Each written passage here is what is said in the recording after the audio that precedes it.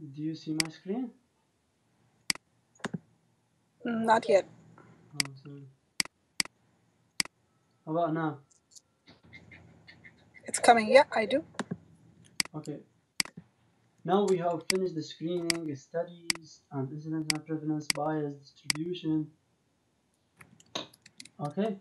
Distribution, we will. There's one more thing, and we'll finish the normal distribution, and then we'll go to the statistical hypothesis and confidence interval and common statistical test, and we will all set. We'll finish the biostatistic so easily. Okay.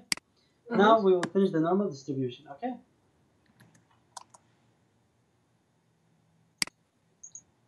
Okay. Let's take like an example, like in the USMLE we are taking the normal distribution. It's called like if we take like 200 people. First of all, normal distribution, it's bell-shaped, as we have said earlier. Okay. According to research results of a study of many scientists, we have got those numbers. You don't need to bother yourself how those come. Just all that you need is to memorize it. We have figured out that most of the people stand within one standard deviation of the mean. Let's consider this a mean. Okay? Two people, like there's two standard deviation, like two standard deviation, and there is two standard deviation of the mean. Okay? And there is, let's say, three standard deviation of the mean. Okay? Let's imagine you as Somali scores. Let's imagine the mean 210 or 220 as you like. Okay? Doesn't matter the numbers.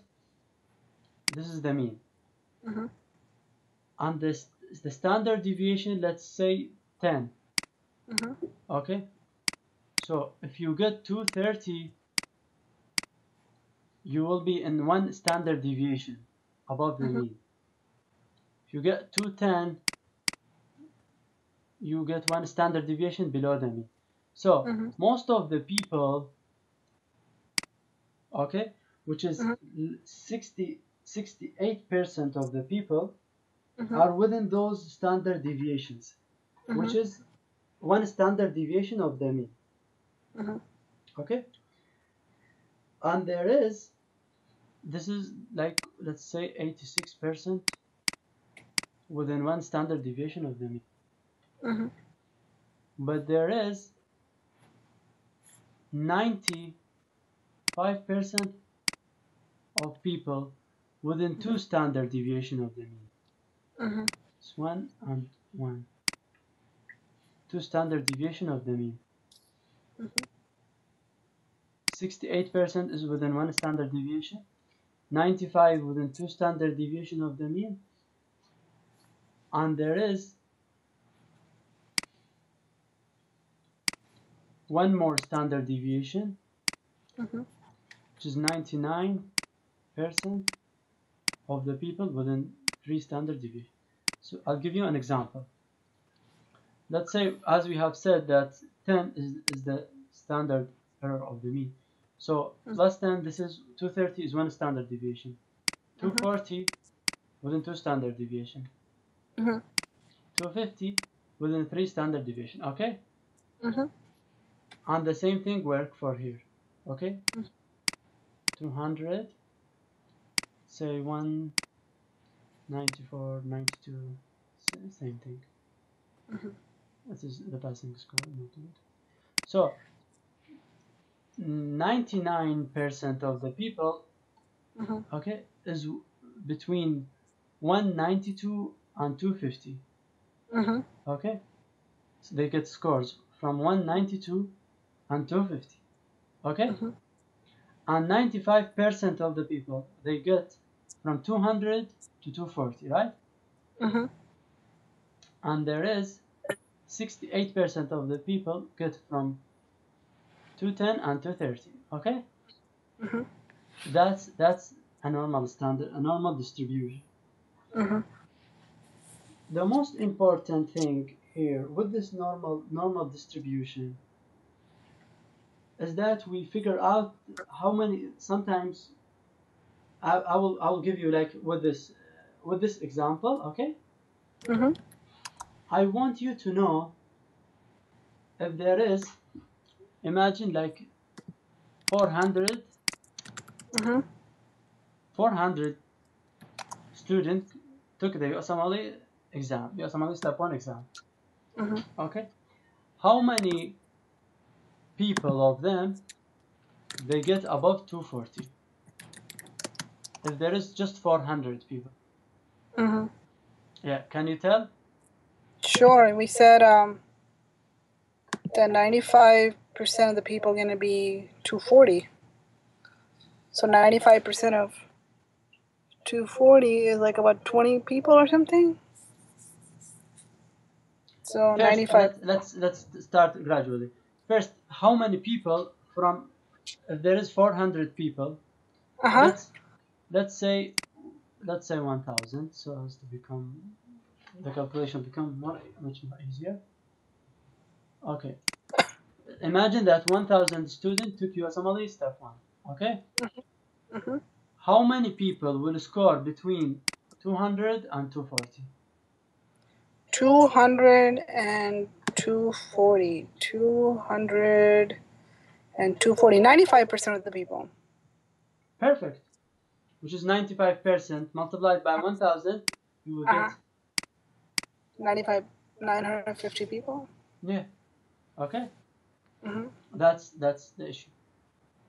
Sometimes they ask us not about those from 200 to 240. Most of the time they ask how many percent of the people score above 240.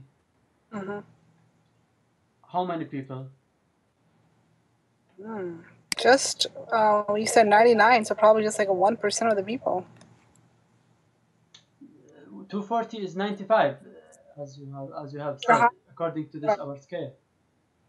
So 99%. So the third standard deviation, didn't you say that 99% of the people fall in that group? yeah, exactly. You are true. If I said like which people from 192, how many people from 190 give scores from 192 up to 250 score, it's 99%. That's the That's 99. perfect. That's you answered this question. That's perfect. But as we have said, 95% of the people who got Mm-hmm. between 200 and 240. Okay. So we just Now left there is 4%. there is there is you see just 950. There is Right. 50 people. Okay. Mm-hmm. There is 50 students Mm-hmm. who are not within this scale between 200 Right. and 240. There Right. is 25. Who's gonna get 250 and 25? We're gonna get 192. Perfect. Okay. 25 Mm-hmm. who got above the 240 and Mm-hmm. 25 I got below the 200. Okay. Mm-hmm. So if there is 1000, if they ask a question like how many people get above 240, about 2 standard deviation. Mm-hmm. What we are going to do is just like simple calculation. 95%, Mm-hmm. okay, fall within 200, 240, okay. Mm-hmm. 5%, okay. Between 5, 240 and 250. yeah, 5% between 240 to 250 and below from 200 to 192. So Mm-hmm. basically it's 2.5% Mm-hmm. above the 240 and 2.5% below the 200. Okay. Mm-hmm. So what we are going to do, we can just multiply 2.5% Mm-hmm. and 1000. We'll get 25. Okay. Yeah. So it sounds easy, right? Mm-hmm. We've got and the same thing. They usually, most commonly, they ask about 25%. They don't ask about 99. They don't ask about 99, just let it in your mind. But it's 95. The most of the question they ask about 95. Okay. Mm-hmm. And or what they want is to know how many people are more than 2 standard deviation above the mean. Most commonly they ask this question. Typically, I've encountered like more than during my preparation solving Q banks. I've encountered more than 20 questions asking about the same question. Okay. So that sounds easy, right? It does. Oh, okay. So that's perfect. Now I'll give you a little simple exercise. Can you tell me if there is 1,000 students, okay, who took your Samadhi step 1, how many of them will score between 210 to 230? 95%. 210 and 230. Oh, my bad. One standard deviation, 68%. Wonderful. It will be 680, okay? So that sounds easy, right? How many people will score above the 230? So that'd be like what? What? So that's like 99. So 68 minus 99 is like, it's like 5 point something. Yeah, you can just like, you do just like the following. 68 minus 100, how much is this? So we're left with 32, so 16%. Okay, perfect. So 16% here and 16% here. 16% above one standard deviation, 16% below one standard deviation. So basically, we're just multiplying 16% by 1,000. We'll get 160 students, okay? If there is 1,000 students who took the test, right? We'll score above 230, right? Yes. So that sounds easy, right? Okay. We move on. Would you like to move on? Yeah, we can move on. Okay, that's perfect. Okay. Now we have finished the distribution. Now we will talk about the fun part, statistical hypothesis, okay? Okay. The statistical hypothesis is just like the following. This is the fun part. I like this topic too much. It sounds challenging, but it's really easy. Okay. Okay. Take another deep breath in before we start this next topic. How is the breathing? Pretty good. Yeah, that's perfect. You know, Eva told me said that we are in the United States. We don't breathe. We have complicated life. We don't smile. We don't. She smiles all the time. I don't know what she's talking. She smiles. Yeah, but she said that sometimes we don't breathe and we don't. That's why once we regulate our breathing, and this breathing exercise help us a lot to remove a great amount of stress. Okay. Yeah. Okay. Now we will start about the statistical hypothesis. There is a very simple diagram for the statistical hypothesis. This is the following. There is something which is called p-value.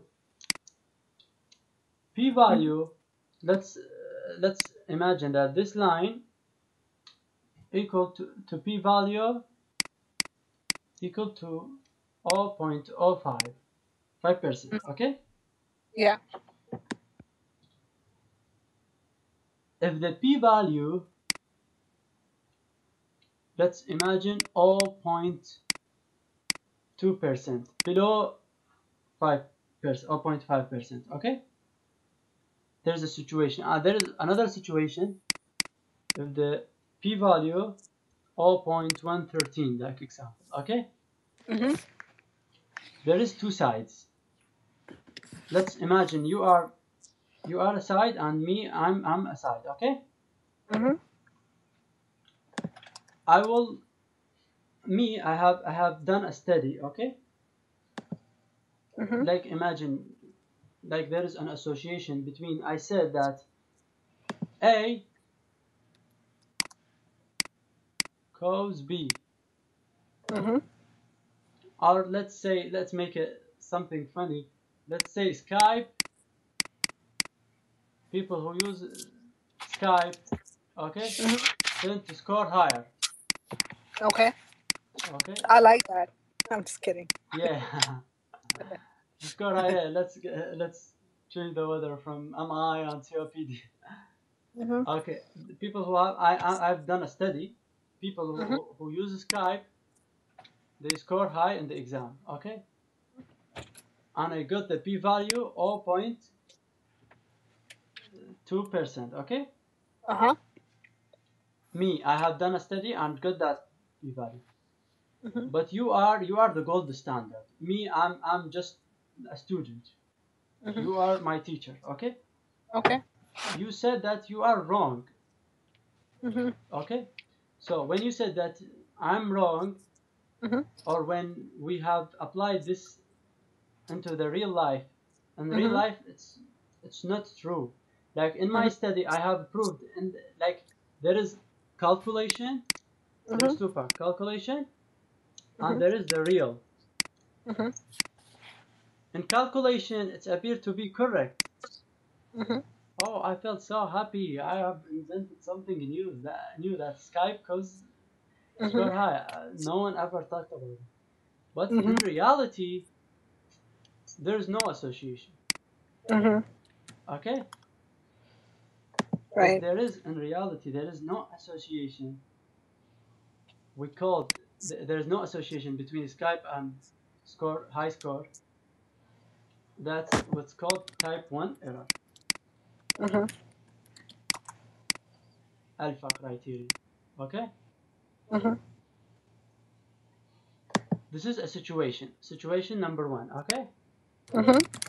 Can you repeat that situation number 1? So when there's no difference between the things is not applicable in the real world, then we have made the alpha 1 error. Exactly. If the calculation is correct, but the real life is not, that's called type 1 error. As simple as this. Okay? And now we'll encounter the different situation. The same thing. Let's say you want the same. Let's say that one. Let's say a different study. Okay. Let's say that Facebook. Okay. Cause you a bad score. This is a study. Okay. Facebook cause a bad score. But I've got the p-value. When I've done a study, there is a calculation. There is the real. In the calculation, I have figured out the Facebook doesn't cause a bad scores. Okay, because the p-value is above the 0.0%. Okay. If the p-value above the 0.0%, that means the calculation is not true. But if it's below, that means it's true. The probability, as the probability go smaller, it's better. As grow larger, it's not better. So in the calculation, I've got not significant. Like the Facebook doesn't cause a bad score. Okay. But in the reality, the Facebook cause a bad score. Indeed, cause a bad scores. So what's that type of error? That's called type 2 error. Okay. That's the whole situation. Like if I have done a study, I've said that value the Facebook doesn't cause a bad score. It doesn't cause a bad. It got calculation not significant. But you said you are the gold standard. You are my teacher. You are more experienced than me. You said no, Facebook cause a bad score. So that's type 2 error. Okay. So, very simple exercise. Like, I'll show you a simple exercise. I have done a study about if you do meditation, okay, you will have a better life experience and less anxiety. Okay, are you with me? Yeah. My calculation said that that's not significant. Meditation has nothing to do with anxiety. But in real life, no, meditation relieves anxiety. So what type of error is that? So your calculations were wrong, but the reality is correct. So isn't like type 2? Wonderful. That's perfect. You're amazing. That's perfect. Okay. Now we will do one more exercise, and I'll give you one more exercise. Like let's say the iPhone people who use iPhone, okay, they got a higher scores and live a happier life. In my calculation, it appeared to be true. The people who use iPhone have a happier life and get high scores, more jobs. But in reality, it's not significant. There's no much data associated. Which type of error is that? So that'd be type 1 error. Perfect. That's perfect. Okay. So when you say real life, what are we comparing it to? Are we comparing it to like other studies? Are we comparing it to like a gold standard? Like what are we comparing it to? The real life, when we apply it on the real life, like I'll give you an example in a clinical situation. If I said that. So how would they ask the question in you world like that? I mean, not you world on the exam. So they would give us some study. Yeah. Then they have to give us enough information to saying that the researcher found that meditation have no relationship with anxiety. However, in real life there is a relation.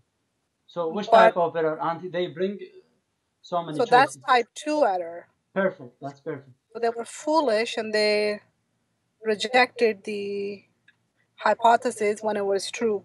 Yeah, exactly. They have rejected the hypothesis when it's in fact. So it'd be interesting when I do the questions how it goes, right? I'm really excited to do the questions and see how much of this is really sticking in my head. Yeah, exactly. You know, you want to try some questions, but you know, it's I'll give you an example. They bring just like this. They are asking about this just like this. Like I'll give you an example question. Like let's say carvedilol, okay? We have done a study that carvedilol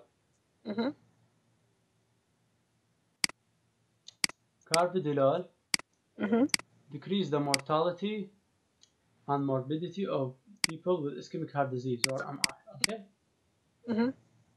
Carvedilol. I'm doing this study. But in my calculation, the p-value appeared to be 0.13 or any value more than 0.5%, okay? That means I'm wrong. I'm not true.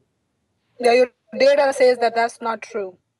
Yeah, in my calculation says that I'm true. Carvedilol doesn't decrease the mortality of MI. But in reality, when they have experienced it, they, not calculation, not on the papers, in the reality, they are differing between the paper and the reality. In the reality, they have brought up people with MI, gave them carvedilol. It appeared to be increased their life and decrease the morbidity and mortality. So, which type of error in my study is this? So now we made a beta type 2 error. Perfect. That's perfect. I'll give you that's okay. That's an example of type 2 error. I'll give you another example. I have set a study. Okay. Like beta blocker Mm-hmm. Or let's say beta agonists, Mm-hmm. salmeterol. Mm-hmm. Okay, Mm-hmm. salmeterol with relationship with asthma improvement. Mm-hmm. Okay, it can't set to anything, but this is just an example. Okay, Mm-hmm. Mm-hmm. in my calculation, the p-value, Mm-hmm. okay, p-value appear to be like 0.01%. Okay, Mm-hmm. okay, let's choose a different drug so that it will become more make sense more. Let's say like let's say heparin, anything. Okay, Mm-hmm. we are studying randomly. P-value appear to be 0.1. Mm-hmm. Help the people with asthma. Okay, so my Mm-hmm. calculation appear to be true. In my Right. calculation appear to be true. I have set a study and Mm-hmm. did the relative risk between people. The Mm-hmm. heparin help the people with asthma improve the symptoms. Okay, Mm-hmm. according to my calculation, Mm-hmm. according to the experiment. Like I took like 200 people. Mm-hmm. I've done a study over them. I've done an Mm-hmm. experiment. Appear to Mm-hmm. be true, correct. The heparin help people with asthma. Oh, Mm-hmm. I felt so happy. I'm gonna make a lot of money. But it's all. Mm-hmm. But then in reality, when I applied it up to 1 million person Mm-hmm. Mm-hmm. in the total population, it appears different situation. Mm-hmm. Heparin has nothing to do with asthma. Mm-hmm. Has nothing to do with asthma in Mm-hmm. reality. What type of error is that? So then this is like the alpha error. Perfect. Type 1. That's perfect. So it's the question that you will encounter is the same as Okay. this. Okay. Okay, Mm-hmm. you take just like it can be on number needed to treat, on clinical trials, can be on observational studies that we have said earlier. Like, do you remember we have previously we've said about a few moments ago we've said about COPD, right? Mm-hmm. We said that smoking 3 times relative risk 3 times, right? Mm-hmm. 3 times, like calculation, our calculation appear to be correct, right? Right. Yeah. But in reality, let's suppose, not truth, suppose that smoking has nothing to do with COPD. If it's in reality, Mm-hmm. smoking has nothing to do with COPD. Which type of error is that? Again, we made type 1 error. Perfect. So now you are all set and you will be perfect. You won't miss any question Okay. about that in the exam. Okay. Great. Now we have finished the statistical hypothesis. Okay. Mm-hmm. Now here's the fun part, the confidence interval. Mm-hmm. Right? Now we have talked about screening, studies, observational, incidence, prevalence, bias, distribution, confidence interval. Okay? Mm-hmm. Now we will talk about the confidence interval. Confidence interval, I will give you an example. The same example, like we said that smoking causing COPD. Okay? Mm-hmm. Mm-hmm. We have calculated the relative risk previous in the previous example. It appeared to be how much? 3, right? Mm-hmm. Yeah. 3. The people who smoke, it's 3 times they tend to get COPD Mm-hmm. more than the people who do not smoke, right? Mm-hmm. I have said a study, but I'm not quite sure. Mm-hmm. I'm not quite sure. So, but I am pretty confident that the relative risk it's in between Mm-hmm. 2 to 4. Okay. I'm not quite sure. I have done a study. I've figured out that it's like three times the smoking increased risk for COPD 3 times. But I'm not quite sure. But I'm pretty sure 100% that the relative risk should be either between 2 to 4. Like the smoking increased risk for COPD either 2 times or 4 times. Okay. From 2 times to 4 times, 2 times, 3 times, 4 times. Okay. But I'm not quite sure. Do you think that my study is good? I'll give you another situation. This is a study number 1, okay? So that you will compare. Study number 2, the same situation. Like imagine that you okay, Kern, okay? Done that study, you have appeared there. Me, I have done the same study, smoking and with COPD. The relative risk appear to be, I've got like example, I've got 2 or 3 the same as you. Let's say the same. Okay, I've got the relative risk is 3 times. I said that the smoking increased risk for COPD 3 times. But the confidence interval, this confidence interval, but my confidence interval, I'm in between 0.5 up to 4. That's my confidence interval. I'm not quite sure. Either the smoking decreased risk for COPD or the increased risk for COPD. That's what I'm saying. I'm not quite sure between this number and this number. This number below 1. Okay, below 1. That's why it's mean that decreased risk for COPD. Right. That number mean that it's mean a tragedy. Like if it's contrary to my study. It means smoking protective against COPD. This number. Yeah. Yeah. While this number mean that smoking is 4 times causing COPD. Okay. 4 times predisposed risk factor to COPD. So what do you think is which study is better? Number 1. Perfect.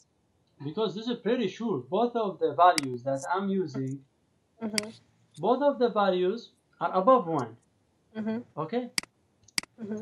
So this is correct study. But if there is a value below 1, that means you are wrong. Wrong, my friend. Yeah, you are not good at making study. Go figure out what's the problem with your study. Okay.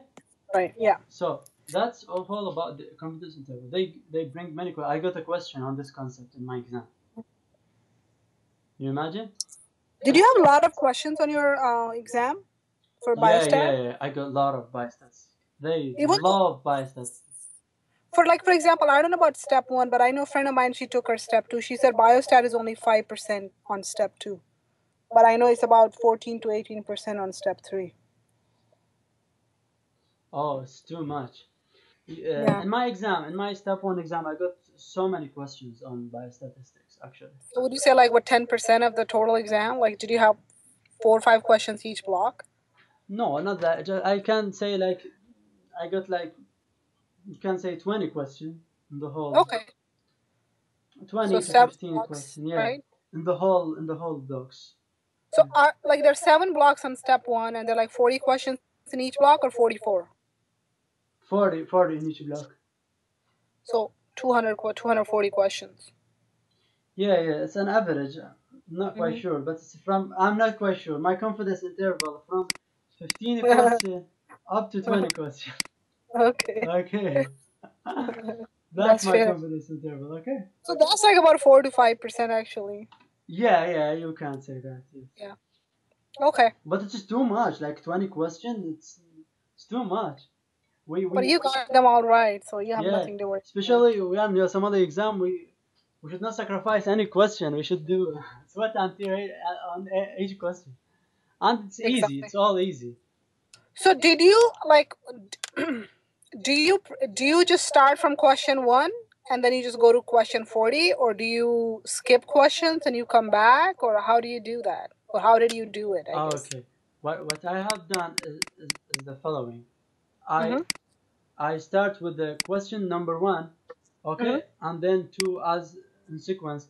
If I encounter like a question, I may not get its idea, or I found it like a little bit tricky. Mhm. I mark it Mhm. and then go to the next question. But do you pick an answer or you don't pick an answer? Sometimes I don't pick. Sometimes I pick. Okay. Yeah, but sometimes I don't pick an answer. Just mark it and then come back to it. Okay. Yeah, but many questions, when I come back to it, I figured out its concept so easy, and I know it like my name. But sometimes when you encounter a situation, you get an anxiety or something like that, block your thoughts.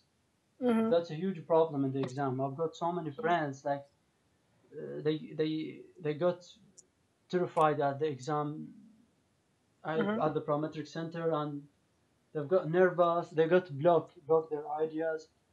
That's that's why they've done so many mistakes that they know already. So many easy questions they got wrong, just due to an anxiety. So it's very important to teach ourselves how to control our brain, because the most important challenge in our life is to control our brains. Yes, I agree with you. It's not an easy topic. Like you can do an exercise each day. You can do It's a like, practice, right? It's yeah, an ongoing with your practice. spinal cord is set right. You are standing, just closing your eyes and a space there to when no one can interrupt you, and just noticing your thoughts, first. The human brain is just like a sky filled with the clouds is the thoughts and ideas. Yep. Yeah, once you start, first of all, you will find lots of clouds, but whenever the idea comes, just leave it and let it go. Someone who, if you train yourself to let it go and just leave the cloud, as the time passes by, you will have the clouds cleared and you have a clear sky. If you start with 20 minutes each day, and then you for 20 minutes, I'm doing it on a daily basis. If you start doing it for 20 minutes each day, within I promise you, within a week and week and a half, you will notice a great impact on your life, on your thinking, and you'll discover who you really are, because we are way more beyond just our thoughts and our imaginations and our ideas. We are spiritual beings. We can have a separate discussion on this thing. It's really interesting, this thing. Yeah, it is really Yeah. interesting. Me and Eva got so many discussions about those issues, and I discovered that you know a lot about that spiritual teaching and what's the awakening and enlightenment. Hopefully, we'll have Yep. a discussion like this for once we master the biostatistics soon. Okay. Yeah. Okay, so that's all about the confidence interval, all what you need to know. Now the confidence interval is easy, right? It is easy. Oh, that's perfect. Now we will talk about the common statistical testing, okay? Okay. Common statistical testing, there is two important things that I want you to know. There is what's called t-test, okay? And there is what's called chi-square.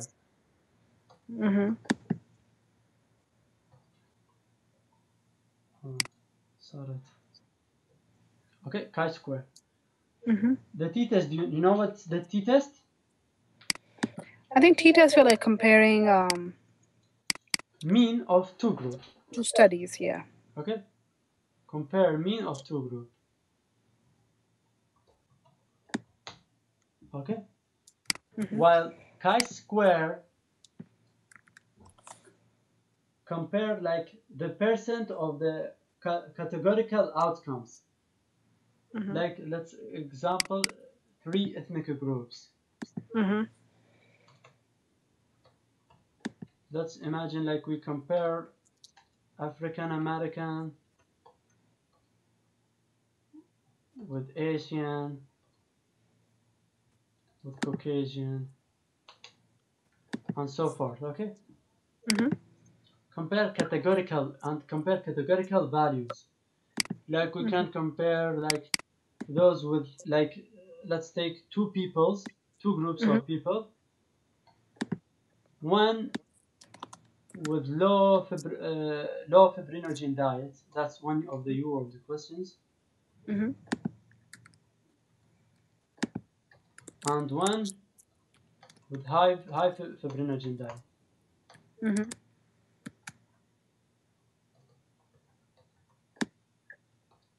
Okay. This also apply into the chi-square. Okay. And there is a really wonderful diagram that I have found about comparing all those studies, just in case you may encounter you may encounter any question like this.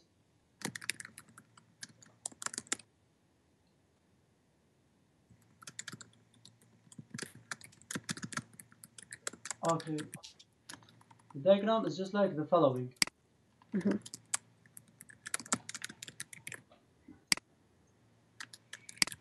Okay, you see my screen, right? Yeah. We have variables. If you like, you write this diagram with me. It's really important. Okay, variables. In the variables, the variables, maybe they are means. Okay, maybe proportions. Okay. Okay. Which one do you like to start with first? Means or proportions? Mean sounds good. Okay, that's perfect. Means. Means there is two types. If there is independent samples.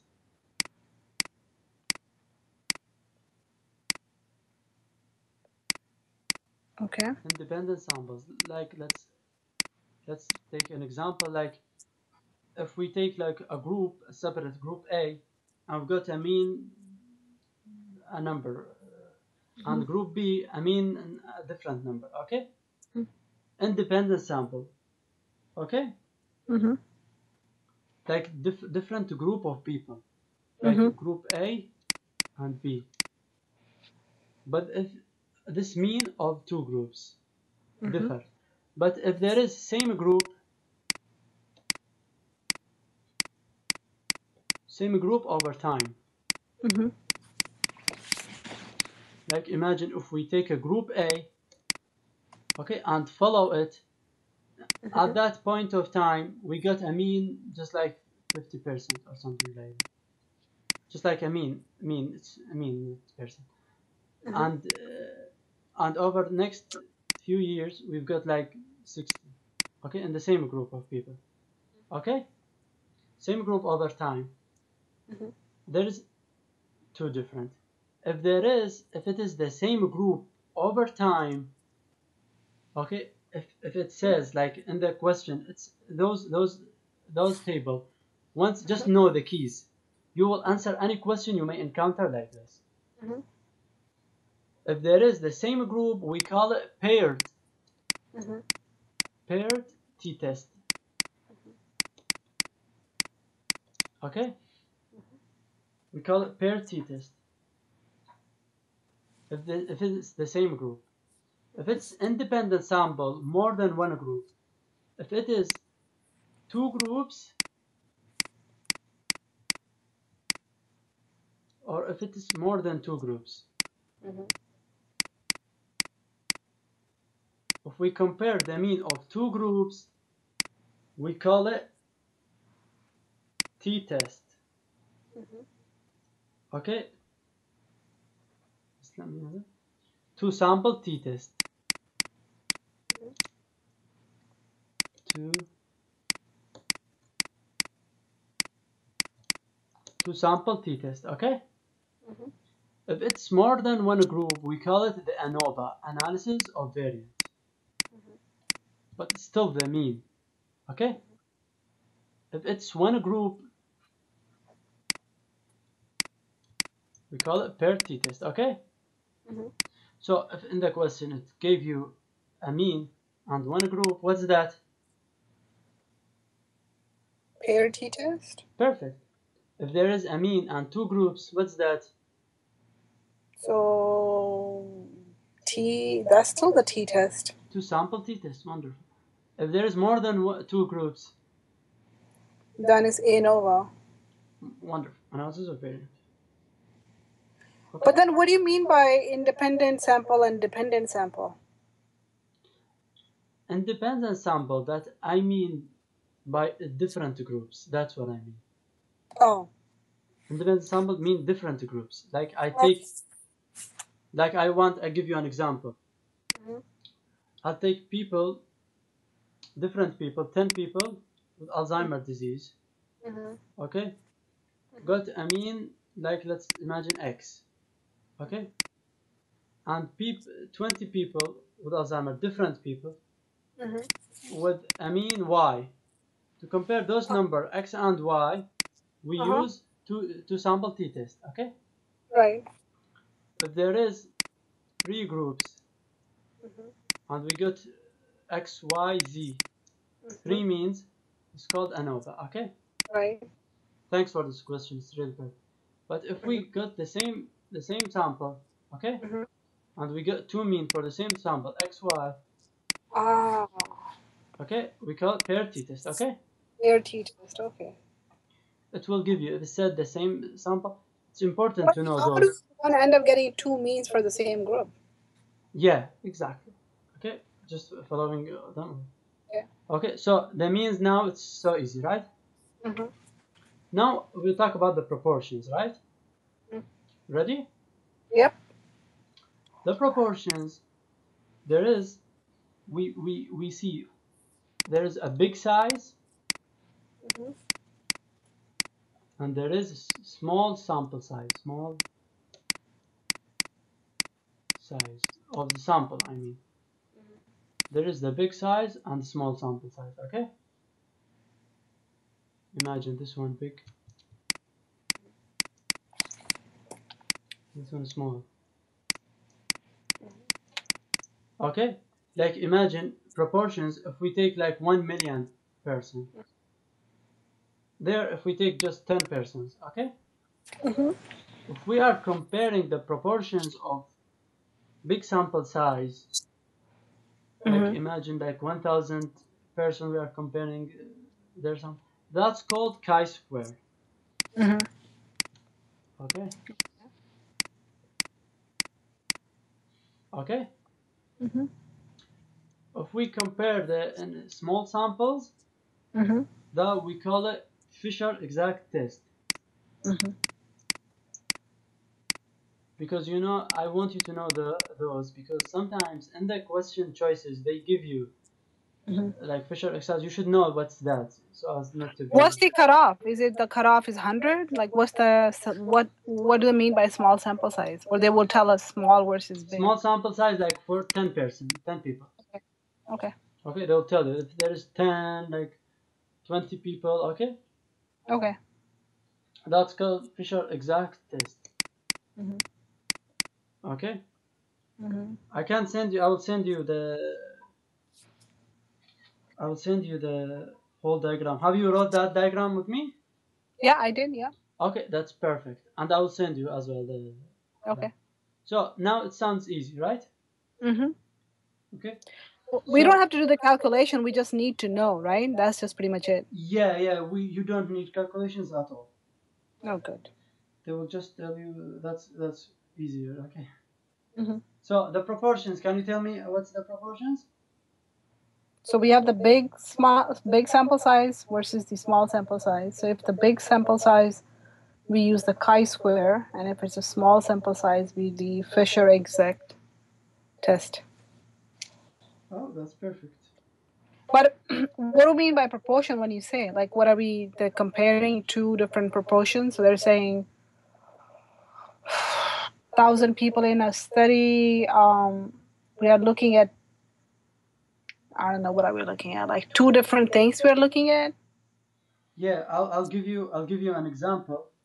Mm-hmm. Okay, ready for example? I'll give you a case so that you will. Okay. Okay. Mm-hmm. Like imagine if we take two groups. Okay. Mm-hmm. Some people.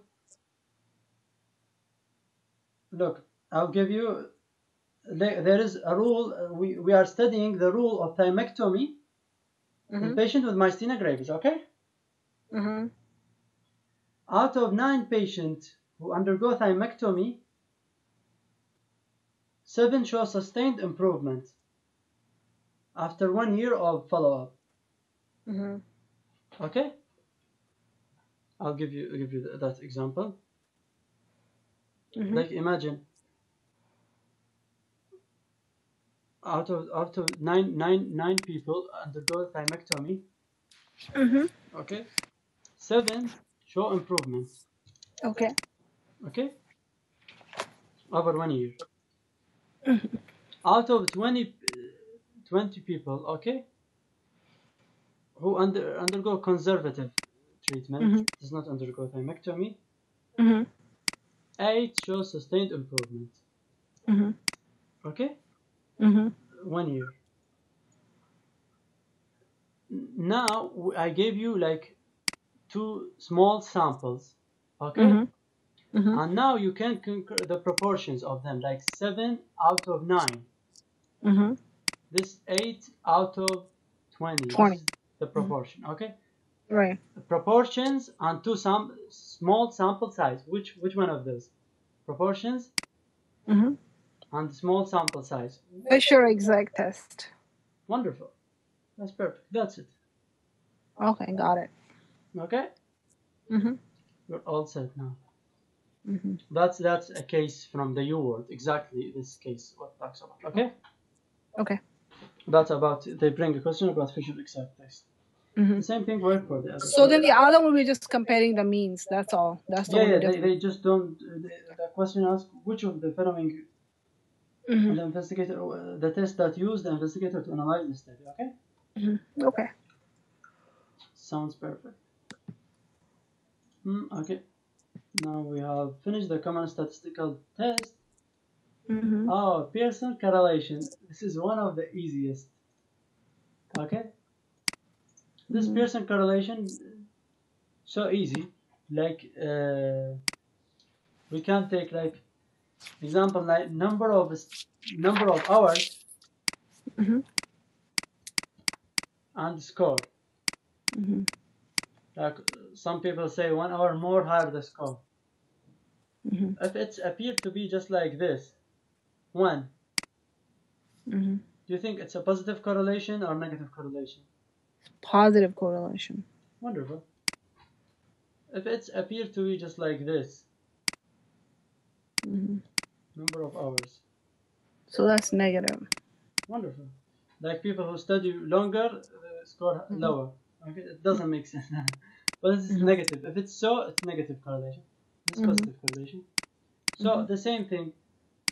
If you got like this, if it's straight, it's +1. We call it. This is -1. Mm-hmm. If it is like just like this, distributed just like this, Mm-hmm. it's still positive, right? Yeah. Positive, but not 1 accurate out of 1. You can accurate Mm-hmm. +8 or something like that. Plus Mm-hmm. 0.8, sorry. Mm-hmm. Okay? Mm-hmm. Just like this, the same thing works here. Mm-hmm. Okay, minus 0.8. How about if I bring just like this? What do you think? No correlation. Wonderful. That's perfect. That's one of the easiest. Mm-hmm. So we, with the biostatistic, we figured out that the Pearson correlation is easy. Mm-hmm. Screening easy, right? Yeah. Incidence of prevalence, easy. Bias, easy. Statistical hypothesis, so easy. Confidence interval, easy. You see, it's so easy. The biostatistics are really easy, right? Do you agree with that? Yes. Yeah. Okay. There is one more thing, that number needed to treat and number needed to harm. And this is it, and we're done. This is the whole biostat. Yeah, this is the whole biostatistic. Wow. Yeah, there is just one more thing, the clinical trials. Number needed to treat and number needed to harm.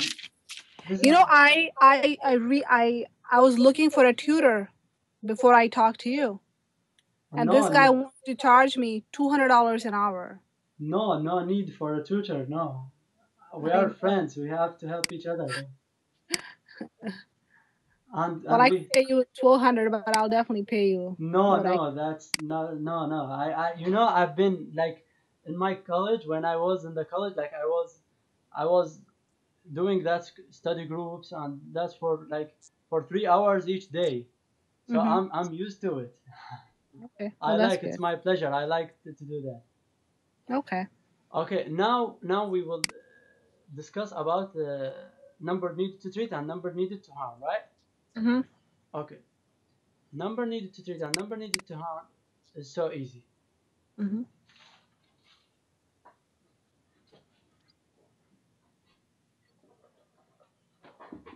Sometimes we are humans. We invent drugs, right? Sometimes a drug, okay, give an improvement. Sometimes the drug end up negative, hurting the people rather than helping them. Okay. Yeah.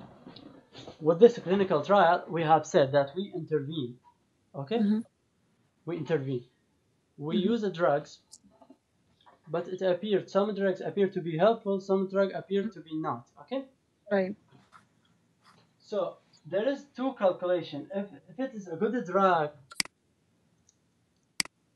and if it is a bad drug. If it's a good drug, do you think I should search for number needed to treat or number needed to harm? I think number needed to harm. If the drug is positive, like if I take. So I think we should be giving it to people. So number needed to treat. Yeah, that's perfect. We figured out number needed to treat. Okay. And the attributable risk reduction. Attributable risk reduction. How much it reduced the risk. And there is a negative, like there is a bad drug who hurt the people. We search about number needed to harm and attributable risk. Okay. So the number needed to harm, number needed to treat is a very simple concept once we understand attributable risk and attributable risk reduction. Okay.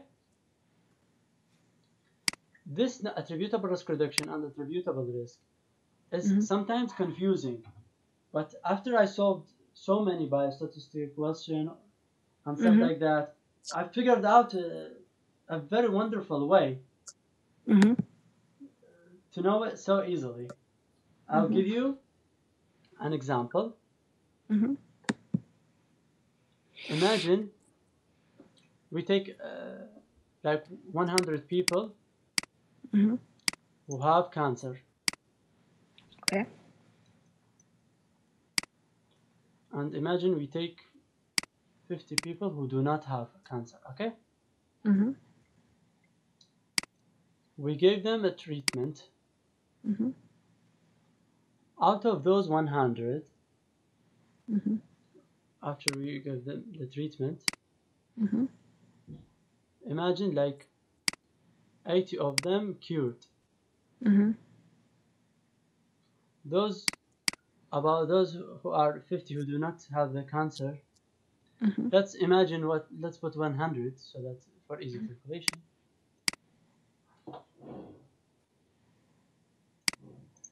100. After the treatment, let's say just 20% of them cured. Okay. Mm-hmm. So now it's appeared that the drug is helpful. It's good, right? Mm-hmm. So what we are going to search for, the attributable risk or the attributable risk reduction? ARR. Wonderful. For the top one. Attributable risk reduction. That's perfect. Mm-hmm. Attributable risk reduction. Mm-hmm. I'll tell you, it doesn't matter. Like you just divide those people who have cured, or you can divide the people who do not cured. Okay, doesn't matter. Let's imagine. Let's put those names who are exposed. Okay, are not exposed. Mm-hmm. This we gave them the treatment. This no treatment. Okay. This we give them the treatment. This we do not give them the treatment. Okay. Mm-hmm. This is just a people who receive the treatment. 80% of them got cured. Mm-hmm. Okay. Mm-hmm. The people who did not receive the treatment, just 20% of them cured. Okay. Mm-hmm. So how do we calculate the attributable risk reduction? First of all, just to draw that drawing. Okay. We will solve any difficult question. You will never any difficult question it won't stop in your hand. Just I have like a quick question here. So why are we giving the people anti-cancer drug when they don't have cancer? These 100 people, we give no treatment and 20 got better. What they got better from? Sorry. I'm sorry. Those have cancer as well. I'm sorry. Oh, okay. I'm sorry. Just made a mistake. Okay. I was like, let's give everybody happy pills. No, I'm just kidding. I'm sorry. No, Okay. I just wanted to make sure like I was missing something. Yeah. I'm sorry. Just those who both Both have are cancer, and then one got the treatment and one did not get the treatment. So the group that got the treatment, 80 of them got better, and the group who did not get the treatment, 20 got treatment. So it's pretty obvious that the treatment is beneficial because 80% people got better. Yeah. So with this, 80, like we can 80 to 20. Okay. What is the attributable risk reduction? It will be 4. Okay. Now we want to know the number needed to treat. Okay. Okay. We can like it's multiplied by 100. Okay. We can say like okay. Okay, for 400%. Okay. Sure. Okay. The number needed to treat. It's so easy. Just divide the 1 by absolute risk reduction. Okay. You'll get the number needed to treat. Okay.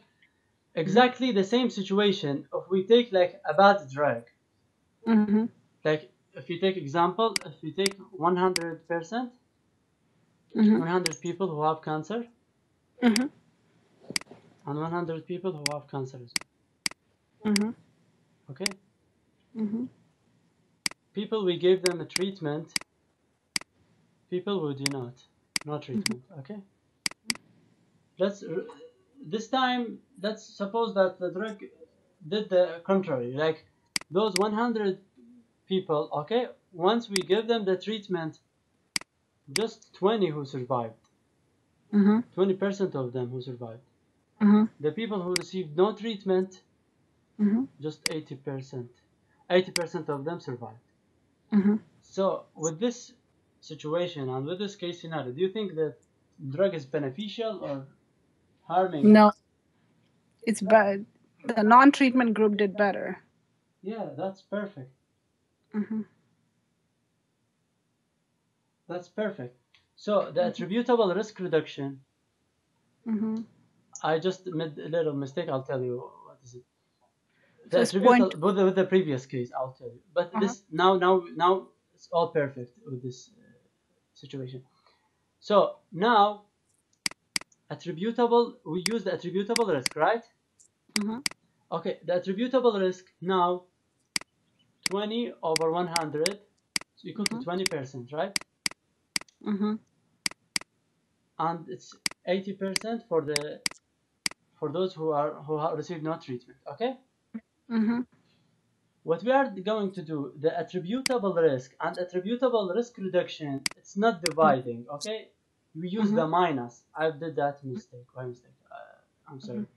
We subtract the 80% out of the 20%. 80% out of minus 20%. We will get 60%. This is the attributable risk. This 60 is the attributed risk to the drug. To the drug, yeah. So the number needed to harm will be just like this. 1 over the attributable risk. Okay? Which is like, I'll tell you how much.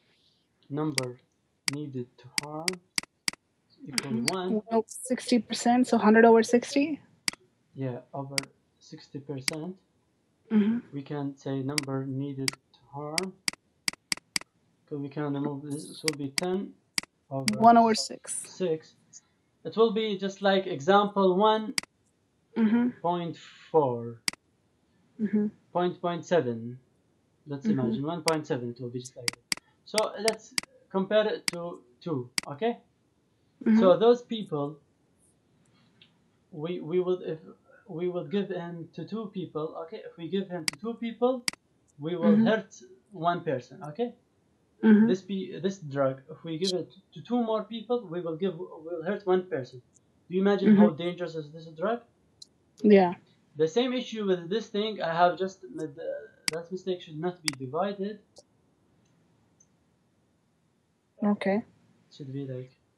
We also subtract here, so ARR. We should subtract. Subtract the large number from the small number. That's all. 80 minus 20 is 60. Yeah, attributable risk reduction should be 80.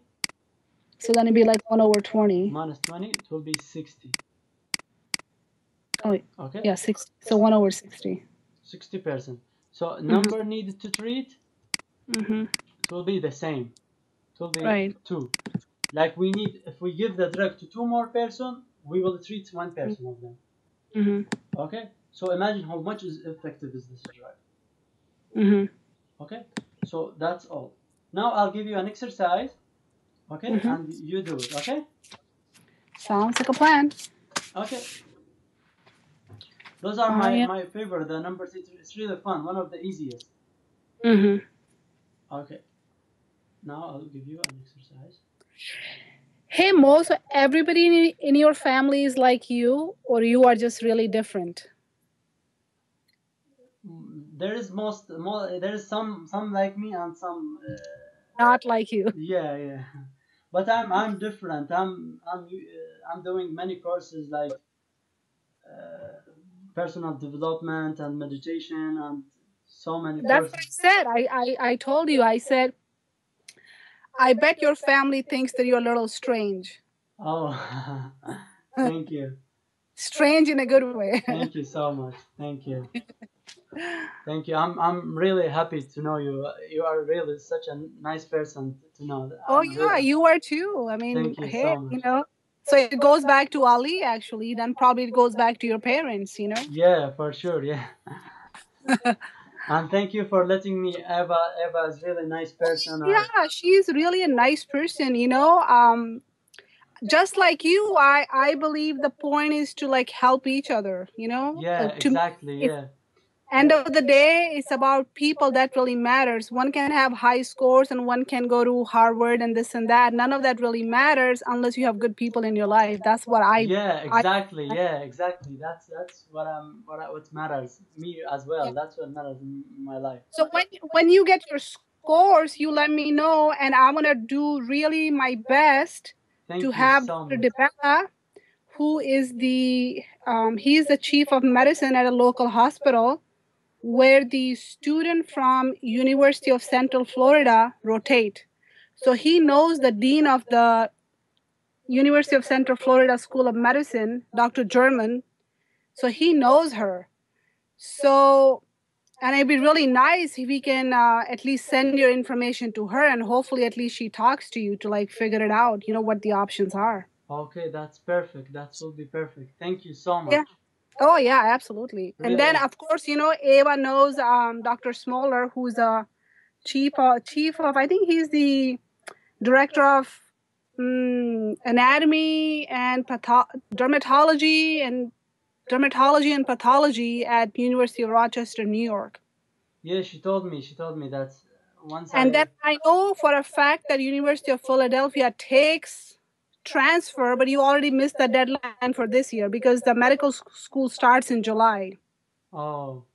So if for 1 year, if you have to like do a MPH or do something else, I think it's really worth it. So once you have your scores and your personal statement is ready, we should actually reach out to the people at University of Philadelphia and find out what's up. Oh, that's perfect. I'll contact Because them the as well. University of Michigan, they don't take transfer students. But I think there is no harm. You can still go there because they're telling.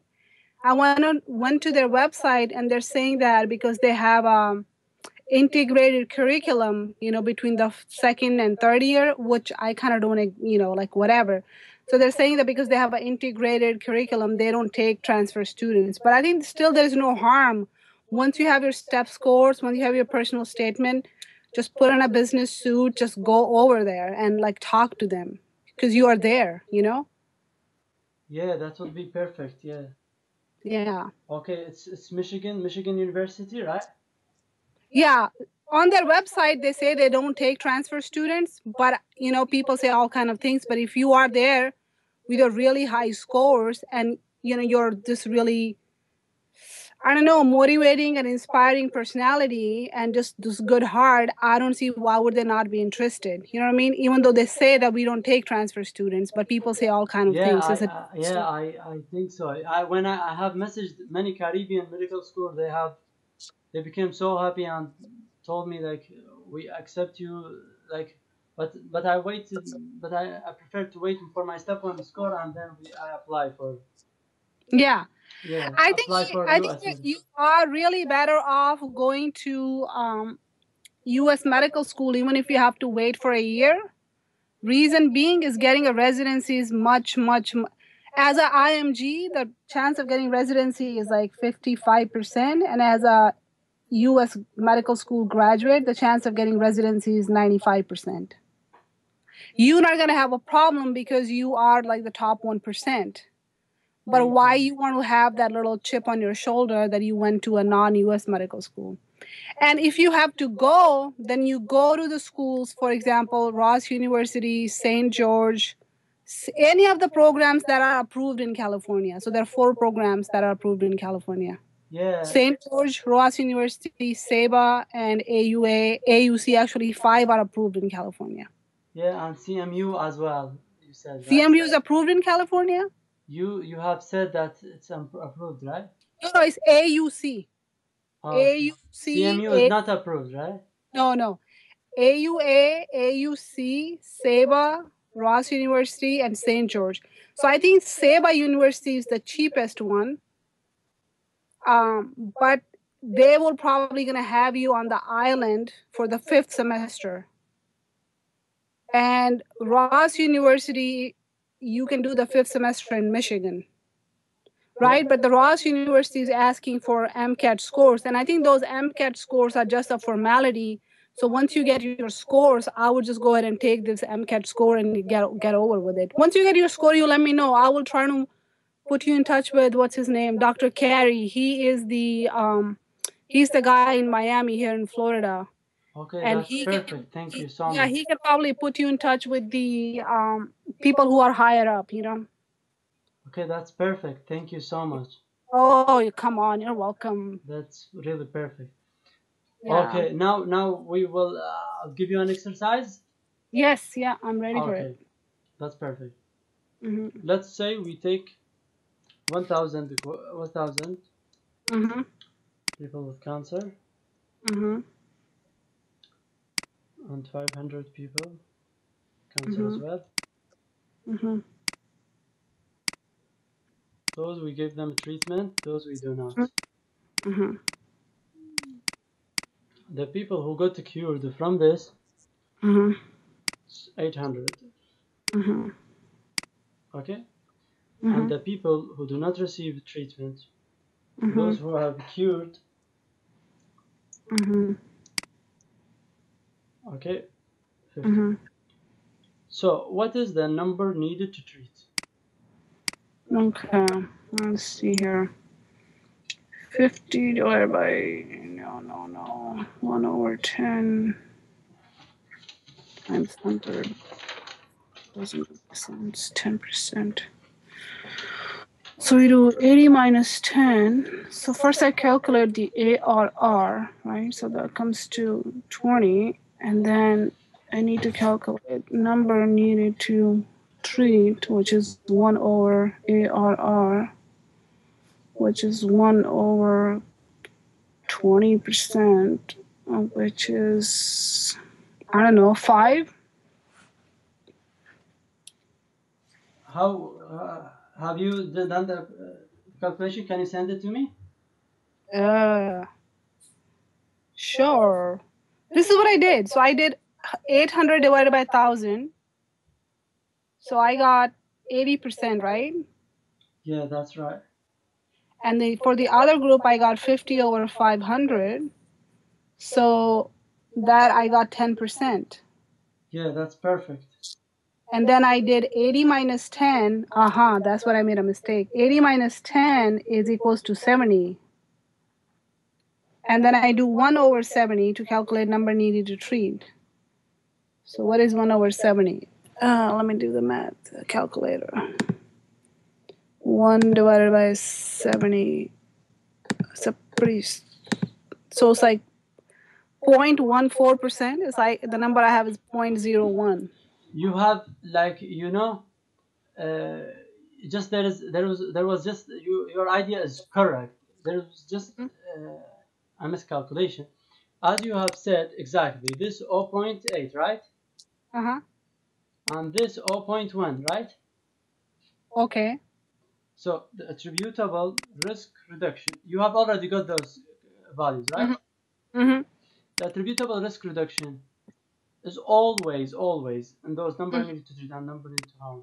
The larger value from subtracted from the minus value. So it is 0.8 minus 0.1 will become 0.7. Okay? So number needed to treat is 1 over 0.7. 1 over 0.7, which reaches about, like, it's about 2 or 1.5. Like, this drug is really effective because if we treat 2 more patients, we will save one of them. Imagine how much effective is this drug? Okay. 1.42. 1.43 actually. Yeah, you can say 1.43.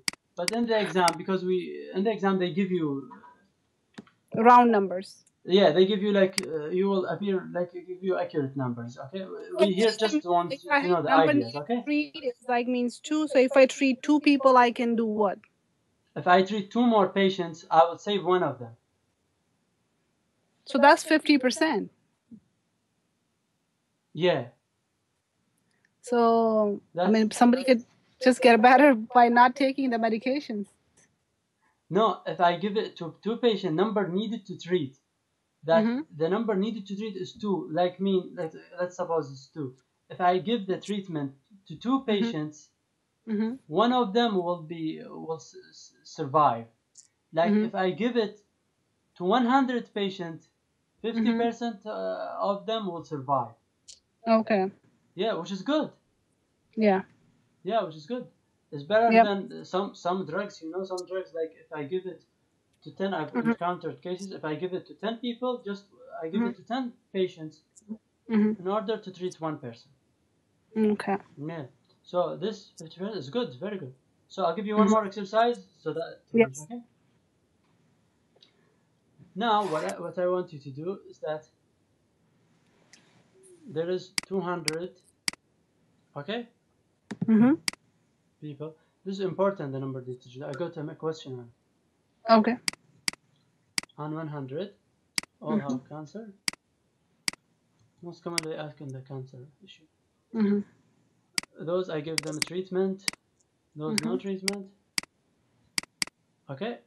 The people all out of those 200, when I give them a treatment, okay, it appeared that helped 50% of them. But those who did not receive the treatment, they recovered. Let's suppose like 60%, 60 recovered, okay? So what's the number needed to harm? So here again, we calculate AR. So AR would be 60 minus 50. That would give me 10, which is 0.1%. And if I do 200, this 200. No, 50. Yeah, this 200 and this 50. Uh-huh. Yeah, okay. Oh, Yeah. So just let me know what's the number needed to harm. We'll do it together. I still have to do the calculation. I haven't done the calculation. I was being silly. 1 over 10, and then this guy is 1 over 100, 60 over 100. So this guy is 0.6, and this guy is 0.1. That's what I did. 1 over 10 is what? 1 divided by 10. Clear. Maybe. Okay, so that's 0.1. So then I have 0.6 AR equals to 0.6 minus 0.1, that equals to 0.5, and N number needed to harm is 1 over 0.5, which equals to 100, so 20 people. Let me see, 1 over divided by 1 divided by 0.5. The issue is just like this. People. So and then number needed to harm is 2, according to my calculation. Oh, that's perfect. You see, just like this. We want to let's do it together, okay? From this, we can conclude that 50 over 200. Okay. That's basically 1/4. Excellent. Which is 0.25, right? Why am my calculation wrong? Because I did 50 divided by 200. I made a mistake. Okay. I made a mistake, yeah. Calculation, it doesn't matter if it's calculation. You can use the Yeah, it's 4. 1/4, so that's 0.25. Yeah, and this one, 60 over 100 should be So 0.6, right? Yeah. So 6 minus always, rule of thumb, always in those calculations, you just subtract the larger value from the small value. Don't confuse yourself. Because you always get a positive. Attributable risk 0.6. So 5.7. 0.25. Okay, we will get 0.35, right? So the number needed to harm, how much is it? It's 1.3. 35, which equals like 100 over 35, which it's approximate 3. 3. Like we need to, if we give this treatment to 3 more patients, we're gonna harm half of them. We will kill one of them. So how do we come to now killing one of them? But when the other one will be say the number needed to treat is 2, if we give to 2 other people, we'll fix 1. Yeah, it's 1. It's always 1. No matter what this, because it was 2, it's 1. If it was 3, it's 1, still 1. If it was 100, 1, still 1. This number needed to harm. Like the number of the treatment. If we give the medication to 3 people, then we're gonna hurt one of them. Yeah, one of them. Okay. This is one of this from its definition. To harm one of them. That's the definition. Okay. All right. Okay. So this is great. I guess it's my job to apply this. Yeah. Now sounds easy, right? That's number needed to treat. Number needed to harm. That's screening. That's the whole biostatistic. You see? Exactly. See how easy is this? Now we will do a rapid review, right? Uh-huh. Okay, you ready? Yeah. You will help me with this rapid review. Now, Okay. about the screening. Uh-huh. Do you have something like paint to draw in? I don't know. Let's see. What do I have on my computer? Okay, no problem. We can figure it out. Like, let me know about the screening. Mm-hmm. So screening, what we are looking for is for sensitivity, specificity, What's positive. the law of the sensitivity? So sensitivity, we look at the first column, and it's basically true divided by all. And then the specificity, we look at the column number 2, which is again true divided by all on that column. Perfect. Positive And predictive then value? negative predictable value is the so then again that's the true divided by all. That's the first row. No, that's the second row. It's not the first row. Yeah, that's perfect. Yeah.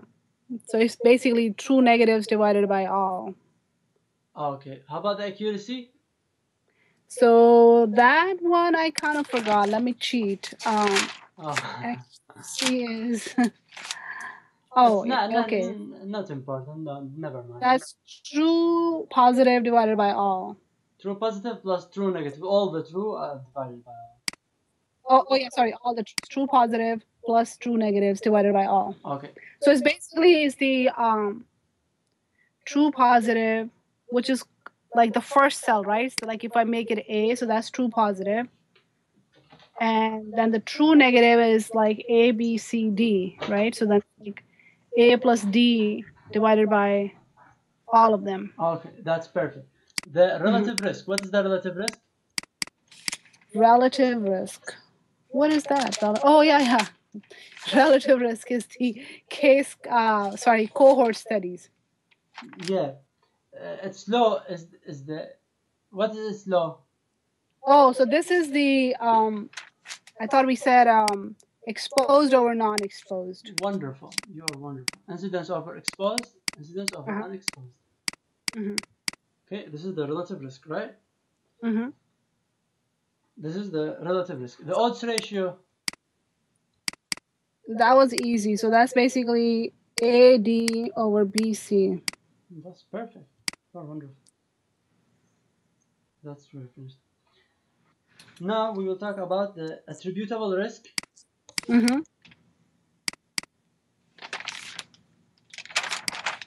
Incidence exposed minus unexposed. Don't confuse yourself. Attributable risk and attributable risk reduction. The larger value, large, over the minus small value. Okay. That's all that you need to know. We have tried so many exercises. Number needed to treat. So that's just like 1 over ARR attributed reduction rate. Perfect. Number needed to harm. So that's like 1 over AR attributable risk. That's perfect. You're perfect. How about selection bias? What is the selection bias? So selection bias is when we are we as a scientists, we are losing the people. No, selection bias is like whoever we are selecting. That's perfect. So that's the selection bias. That's Or the selection bias, the iteration rate.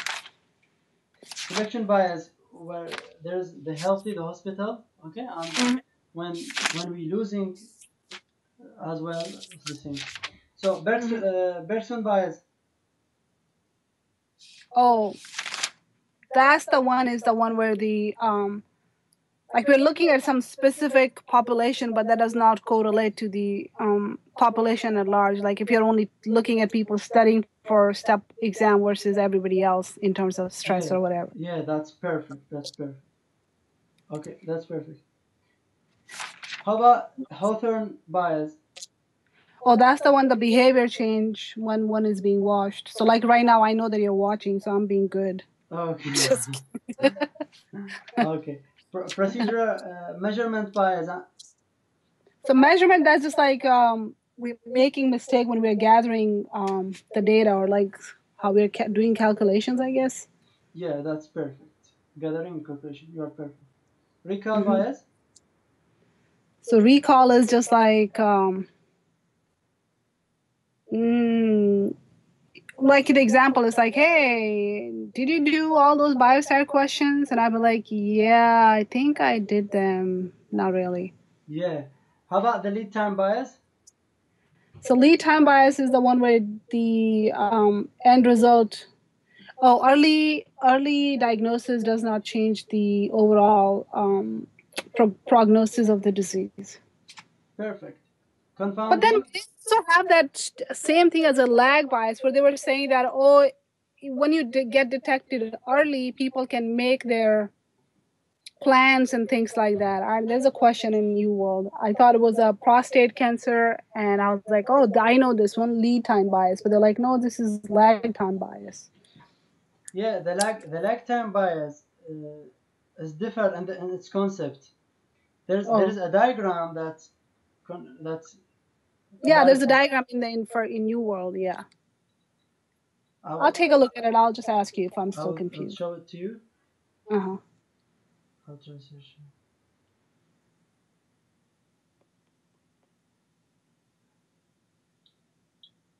Like, okay, it's not here. I will. Oh, that's fine. I'll ask you later. That's okay. Okay, there was a wonderful diagram clarify this concept really perfectly. I will let you know once I get that diagram.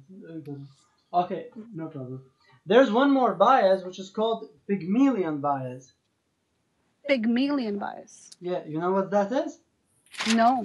It is the observer. Oh. Expectancy bias, the same researcher belief, okay?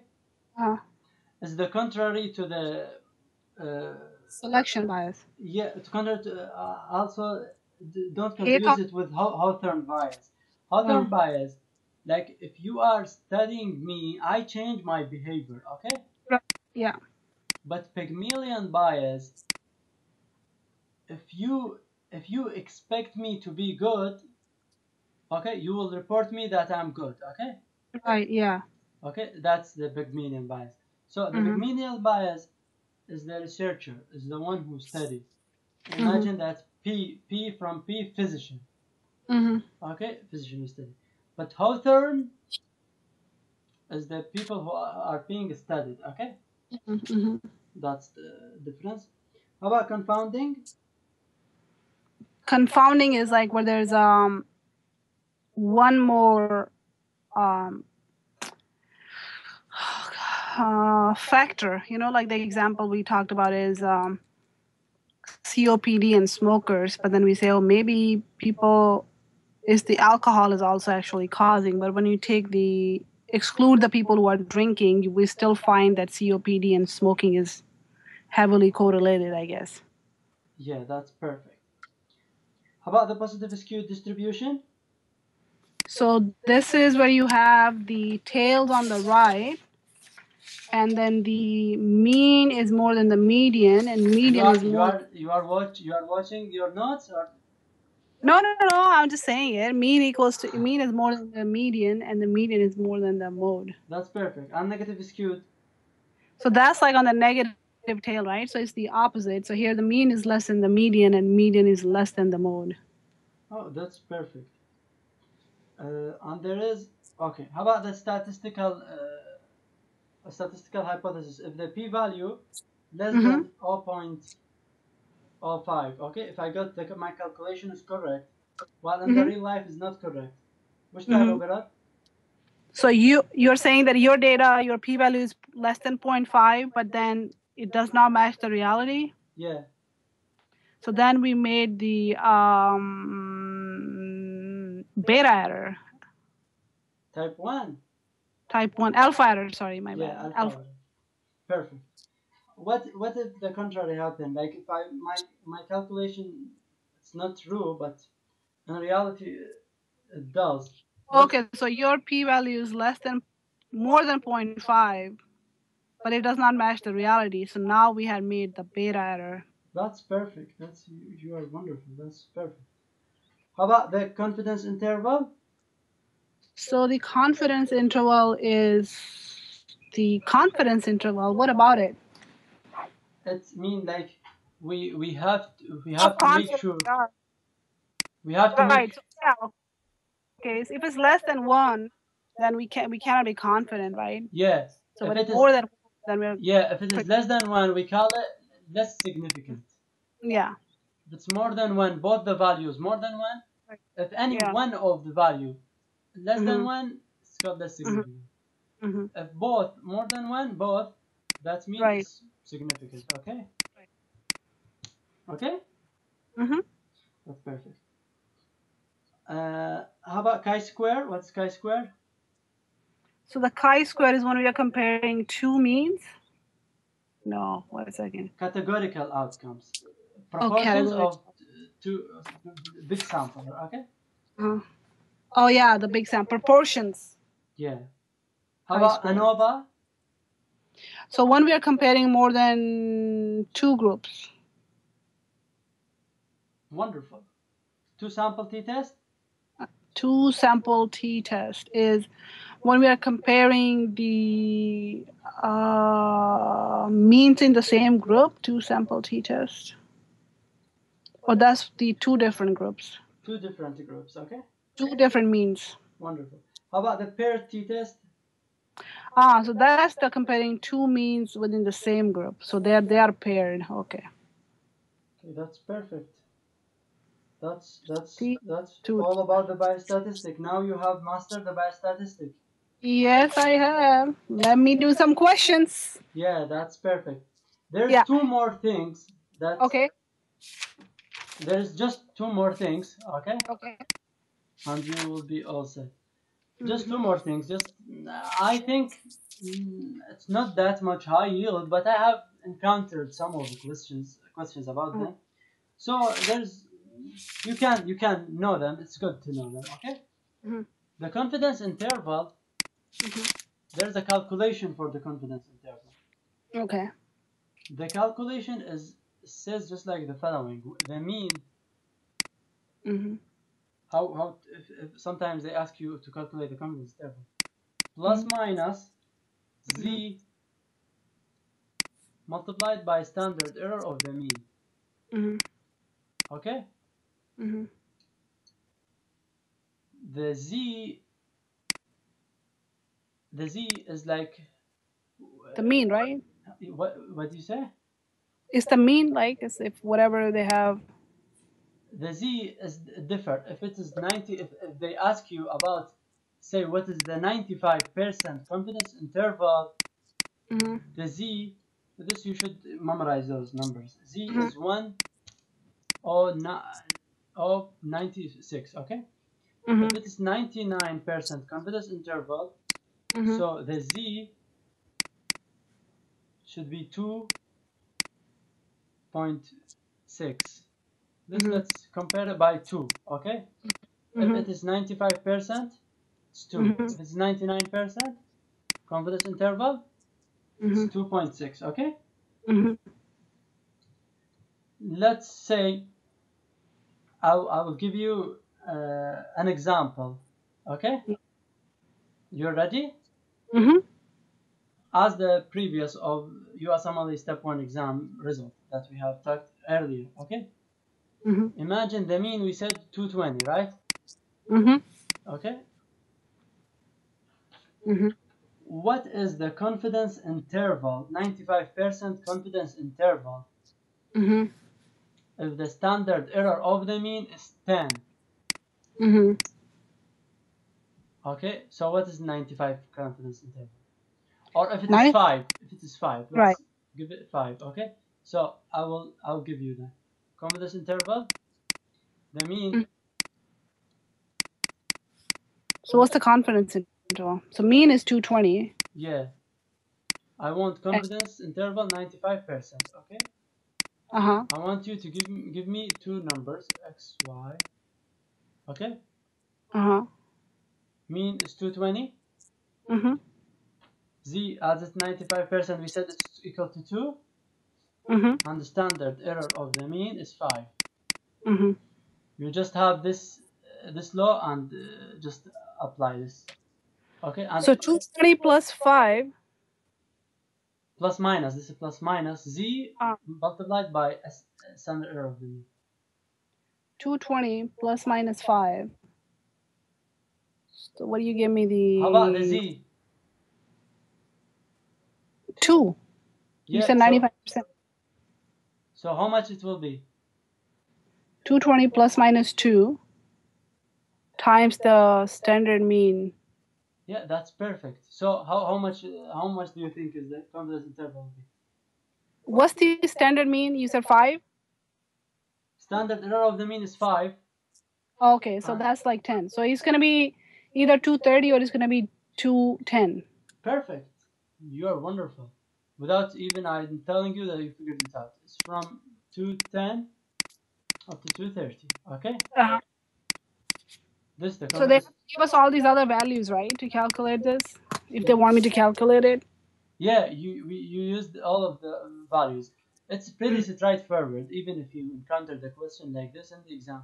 It's a pretty straightforward. They give you the mean, they give you the 25%, and you should figure out that z is 2, and they give you that standard error of the mean, they will give it to you, okay? So you're saying z is 25%, so how it is 2? You mean to say 95%? Then I know it's 2. 95% is 1.96, so it's equal to 2. Yeah, but it's 99%, z equal 2.6. Right. But as I have told you that 95% confidence interval, that's what I requested. So it will be just like this, confidence interval, mean plus minus z sum. Okay? Mean, it's 220, plus minus z, which is 2. Imagine z, just like look like 2. This is very important to memorize that. 5, 220 plus minus 10. Okay? So it sounds easy, right? Yep. That's perfect. And there is one last thing, which is the phases of clinical trial. There's 4 phases. You know them? I think so. There's one, I know the last one. What? I said I know the first one and the last one. Last one is the post-market, right? Because we're... Yeah, post-marketing. I got a question like on them. It's a pretty straightforward. It's not considered by statistic. There's no calculation or something like that. Like first you say is it safe? Yeah, and the phase 2 does it work? Just like, let's summarize them. Yeah.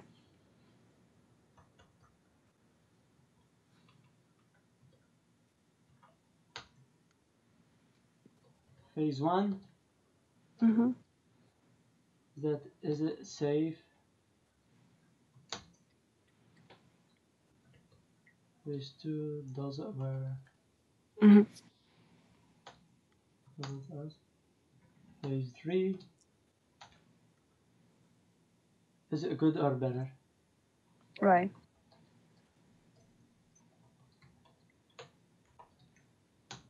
And phase 4. Can it stay? That's all what you need about those phases. It's a pretty straightforward, even when you get a question in the exam. Yeah, you will solve them. It's pretty easy. So I think that we have covered like most of the biostatistical questions. And there is one last thing, that the precision and accuracy. You know what that is, right? Like accuracy, precision. Like if it's point in the center, that means it's accurate. Right. But if it's keep on repeating. Keep hitting the same point, that's precision. Yeah, that's precision. Okay. That's all about. So that's by statistic. It's easy, right? It is easy. Yeah. So now you have questions, and now I'm gonna let you know how easy it is. What? I said I will do the questions, and then I will find out how easy it is. Yeah, you can do the questions. Okay. Yeah. And just keep those concepts. Right. I'm gonna do that. and I will, I have recorded this lectures. I can send them to you so that Okay, you can sounds review good. them you can review them so fast. Okay. Mm-hmm. So Hey, let's. I was gonna ask you, do you have the pharmacology questions just for step one? Do you have like a PDF or something? If you don't worry about it. Because I was thinking, because Ali said that make sure you go over your just basic drugs and side effects, and I was like, if they're just questions, I can look at those questions. If not, I Yeah, can just go. I have something really fantastic. Okay. There's something called the Enki. Have you heard of the Enki? No, Mm, where I've been living. I have moved that. You see, just like this thing. I will send you. Okay. It's called the Enki. Mm-mm.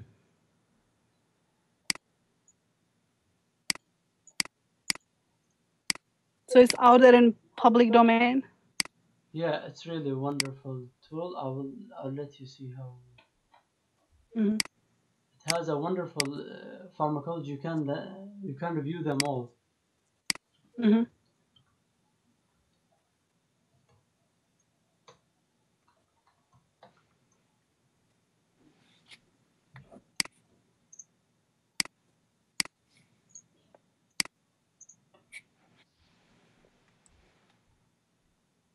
It's a special, so I have to.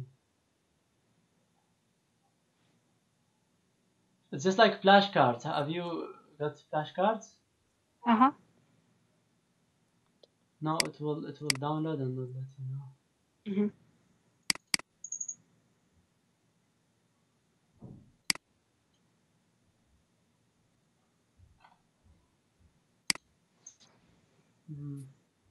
It's downloading.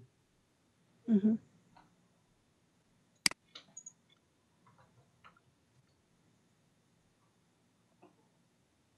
So who has done this? Like the people have been keep doing it since like 2000. I mean, it's like what Yeah, 2011?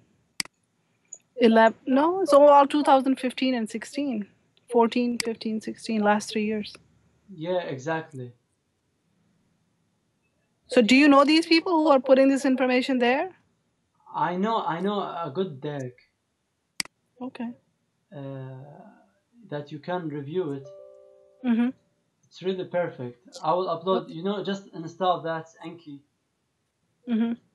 Okay, install that Enki into. You have Mac, right? Yeah. Do you have a Windows?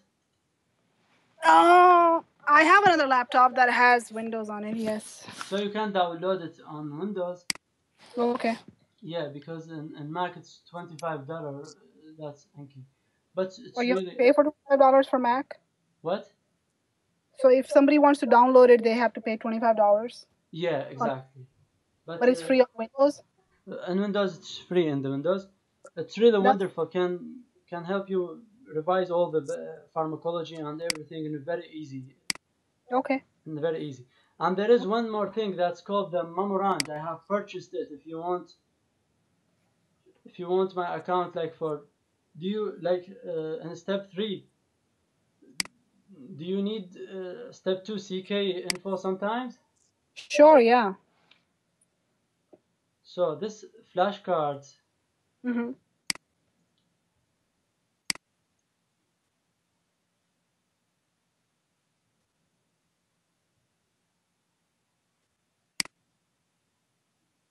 I purchased it. It's really wonderful. If you want, Mm-hmm. I can give you my account and you see it's really perfect. See, Okay. If you feel okay with that, that'd be great. I can just look at it. yeah, that will be look like this dermatology, Mm-hmm. like miscellaneous Q bank notes. Mm-hmm. Like you can read them just like this, Right. like moroscope contagiosum, books, virus, science, sometimes just like this.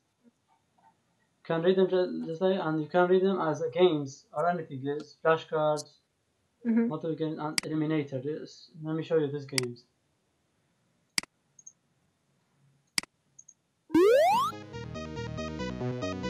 خلصكم كنت جازم سنة سنة. Neutral cycle. Senior corporis. You see? Yeah, I do. It's pretty cool. It's really fun, right? Senior versicolor. Okay? Okay, and just like this. Yeah, it's pretty cool.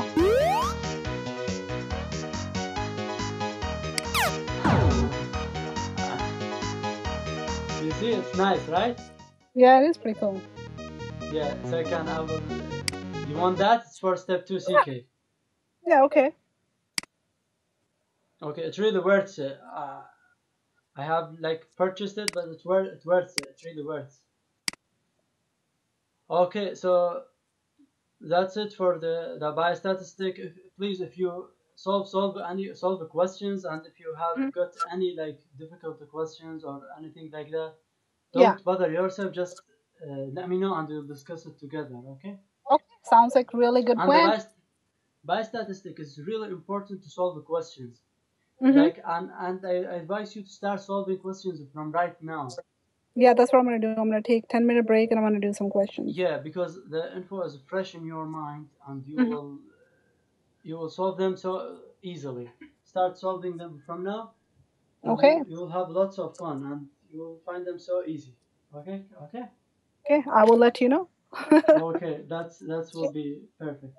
All And right. just let me tell you something. Like, you use your subconscious mind to help you in your life and in your statistic and anything you may encounter. Just like imagine yourself that you have mastered the biostatistic and solving them so correctly and easily. That really help you a lot. Imagine that. Imagine doing that. I will. Yeah, it will be really helpful. Sounds Okay. pretty good. So I was gonna ask you, so what are you doing these days? So you're done with your step 1. Are you studying for your step 2? Yeah, I'm studying for step 2 CK. I've done so many mind maps about step 2 CK. Okay. Yeah, I can share them with you if you like as well. Okay, that'd be fun. I was gonna ask you, so are you going to take the exam? Your step 2 before you start school? No, I prefer start school and then I'll take the step 2 exam. Okay. Okay, I have time, right? I have time to. Yeah, you definitely have time. I mean, I don't know, because I think step 2 is like step 1. There's not a. Yeah, you know, when I was reading step 2, I found it really easy. It's same as step 1. Yeah. I said why I didn't study it from step 1. Right. Yeah, it's really easy. Very few additional topics. Actually, step 2 is easier because you don't have all that biochem. You don't have all that anatomy. Yeah, it's much more easier. Yeah. Much more easier. Yeah, and Another in step. topic that I was wondering if you could help me is the neuroanatomy or the like just the neuro stuff. Like I keep forgetting those Oh, neuroanatomy. all the works and It's stuff my. like that.